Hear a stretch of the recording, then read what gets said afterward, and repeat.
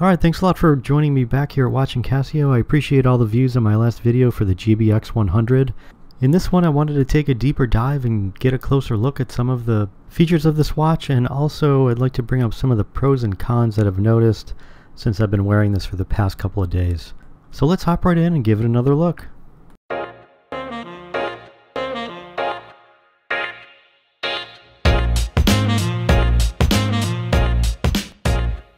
Alright, so right off the bat, the first pro is that this watch is super comfortable.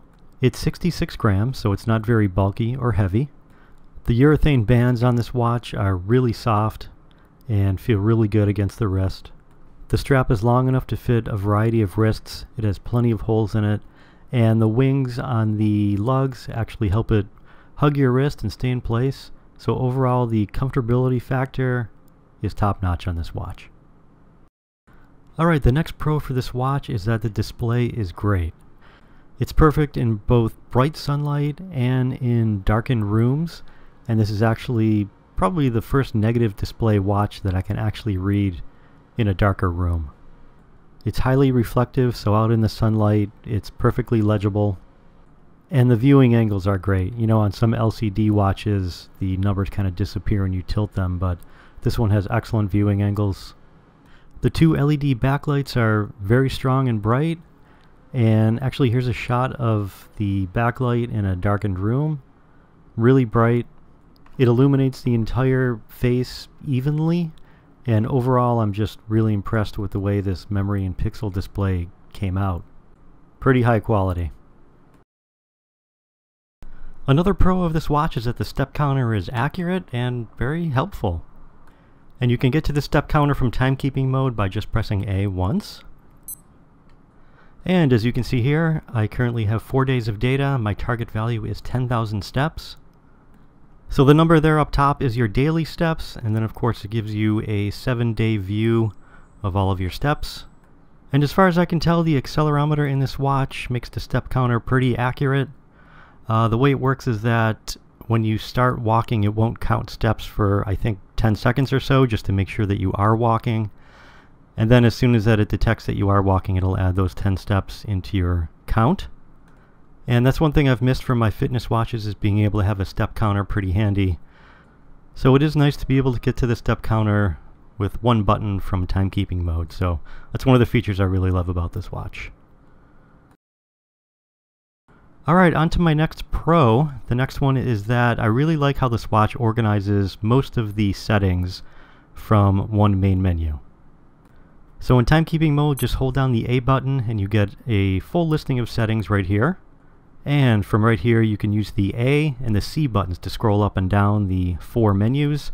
So you've got home time, time adjust, world time, alarm settings, there's tide, moon, and sun settings. And below that you've got profile mode for setting up your profile, configuration of the beeps, configuration of the light for either auto light or 1.5 to 3 seconds, vibration mode, Bluetooth pairing, which is pretty easy to set up, airplane mode for when you're traveling, a phone finder for when you lose your phone, units where you can set up either imperial or metric units, a reset button, and a link to view some regulatory information. Alright, let's check out a few more settings in detail. So again, I'm going to hold down A. So in most menu settings, B is select. So I'm going to go ahead and press B to get into my home time.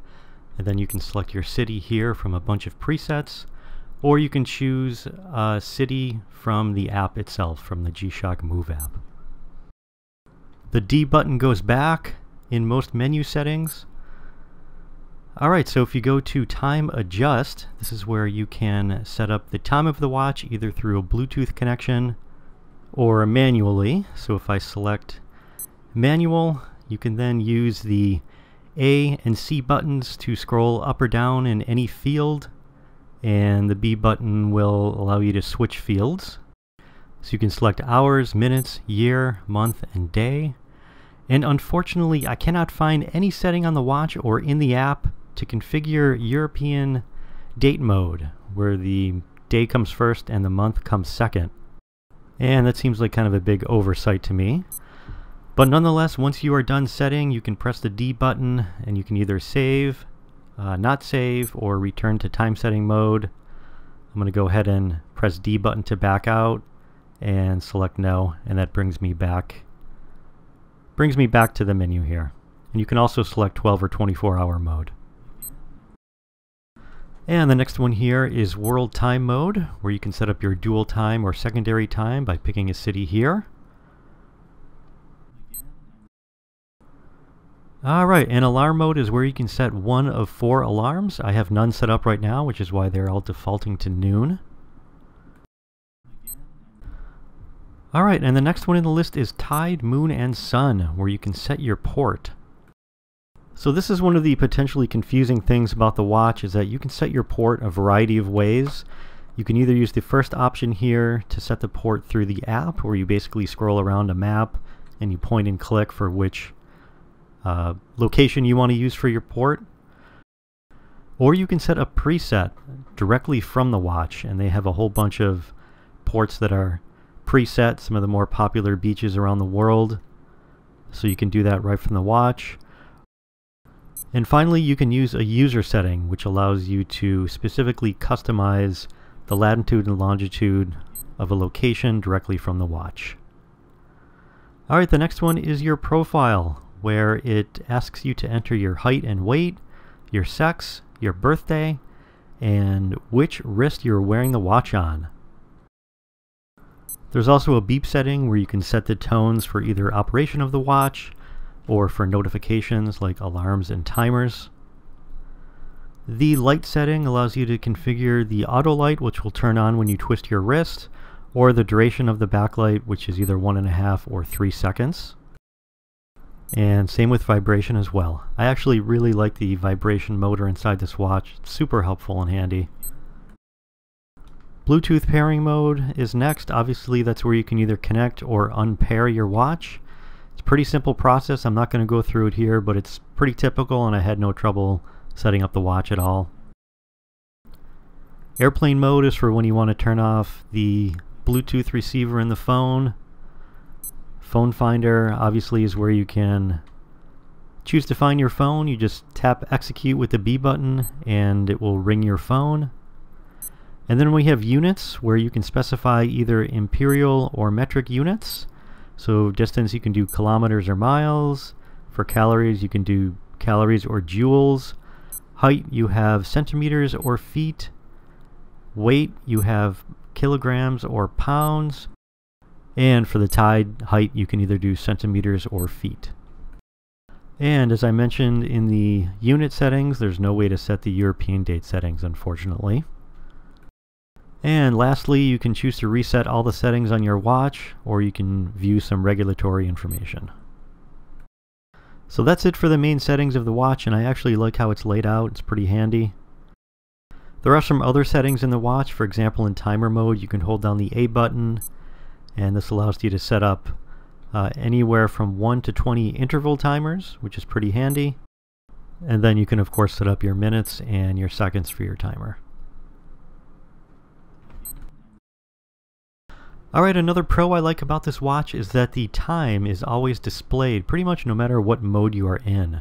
For example, if I press A from timekeeping mode, in step counter mode the time is displayed at the bottom. Same with my monthly activity mode, and also world time mode obviously, where the dual time is up top and your time is at the bottom. They can really pack a lot of info on this MIP display, and I really appreciate that. And then from timekeeping mode, if you press D to go into the tide modes, here you have the sunrise and sunset, moon phase, and moon age screen with the time down below. And then same thing with the secondary tide screen, where it has the sunrise and sunset info, the port at the top, the moon phase data, the size of the tide, and then at the bottom you have your time. And then on what they call the big tide mode, where you have again the port name up top, the high and low tide times, the height in centimeters or feet for the tides, and then your time at the bottom. So pretty much no matter where you are in the watch, you'll always have your time displayed, even in timer mode and stopwatch mode, although the activity page or the notification page, you do not have it on there. But everywhere else the time is displayed, and that's pretty handy, I think.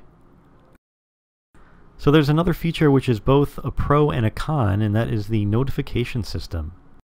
So right now, notifications are turned off on the watch. So you can either pull up the app to turn them back on, or you can go to one of these settings and turn them on directly from the watch. So if I use the C button to head on over to the notification screen, all I have to do is hold down the A button, and you can either select off, or you can select on, or you can select on but off for running. So there's essentially 3 different notification modes. So I'm going to go ahead and select on, press B. It says setting complete, and now we can go back to the timekeeping mode, although there is no icon that says that notifications are turned on. So here's a typical notification that pops up on your phone. This is a text message, and it displays on the phone for about 30 seconds. However, there is no quick and easy way to view this notification immediately. You would think that there would be a button you can press to instantly view it or delete it or something.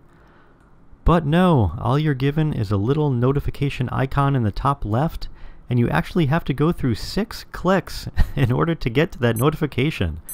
So you press the C button 4 times until you get to the notification screen. Then you press the B button. And then you can scroll up and down through your list of notifications, and then finally you press B and your notification is displayed.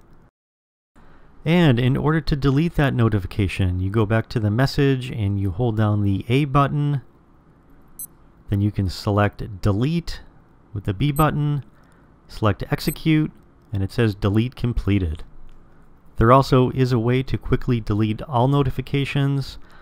So it does take several clicks in order to read them and delete them. Not the best experience, but nonetheless the notifications are still a handy feature.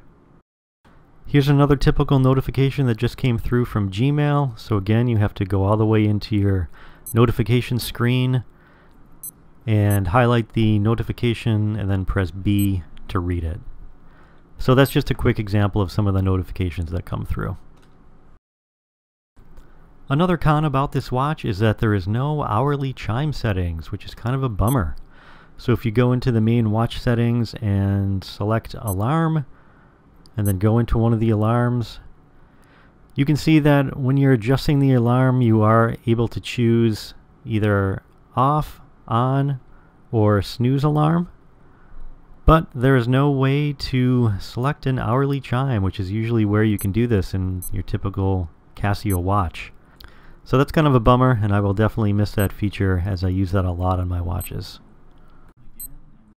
Another gripe that I have is that the stopwatch does not display tenths of a second or 100ths of a second, just simply either minutes or seconds. One of my subscribers pointed out that it's possible the refresh rate of the MIP display is too slow in order to do that. So it's kind of a bummer, but what are you going to do? Another con is that it's way too easy to start the workout or training mode. So pressing B from timekeeping mode brings you right into the training workout mode, and there it displays your split time, your distance, and your pace, and all 3 of those fields are actually configurable. So from this mode you can press B to start your workout, it'll start counting up, and then you can press B again to stop it. At this point you're given an option to either resume, save, or delete. So I'm going to go ahead and use the C button to choose delete, and then it says please wait, and then it keeps saying please wait, and then it says please wait for another couple seconds, and then it finally brings you back into timekeeping mode. So if you accidentally press B and you have to go back, it's going to take a little while, which is kind of a bummer. So here you go, it says please wait again, please wait a little more. And then finally, after what seems like eternity, you're brought back into timekeeping mode. And then a tiny little annoyance is that there is no notification when your time is synced up through Bluetooth. You would think there would be some kind of icon or display indicator, but nope, I can't find one anywhere. Apparently the watch syncs at least once a day through Bluetooth. There is, however, an error message when the time does not sync, so at least there's something there. But from what I can see, there's no indicator anywhere that tells you that the time on your watch is synced up through Bluetooth.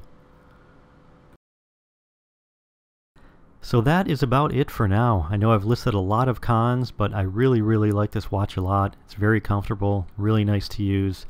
I have heard from people in the comments that the Tide mode does not really sync up properly when in specific countries like New Zealand or Australia, so there could be a bug in some of the software, which is a bummer. But overall, this watch is super comfortable, the display is great, the band is nice, it's not too bulky and heavy and fits a wide variety of wrists.